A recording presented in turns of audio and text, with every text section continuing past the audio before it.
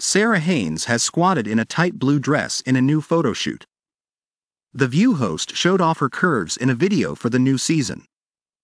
On Friday, SARA reposted a video that her hairstylist, Derek Monroe, shared to Instagram. In it, she was on the set of The View, as the women filmed promo shots for season 27. Co-host Joy Behar and another woman sat on a couch off to the side. It was SARA's turn in front of the lights and she squatted down for the camera. The 45-year-old wore a figure-hugging, long blue dress that accentuated her curves. Her sleeves came down so long that they turned into fingerless gloves around her hands.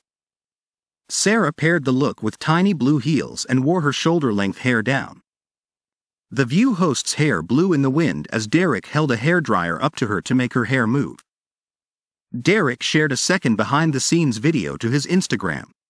This time, SARA was in a short, white dress that reached just below her knees. She posed with her hand on her hip and laughed as Derek was below her again with a hairdryer. SARA stood in front of a yellow backdrop, appearing to shoot more The View promo. He captioned the post, "The lengths I will go to get the shot at SARA Haines." Before SARA showed off her curves, she also showed off her husband, Max Schifrin.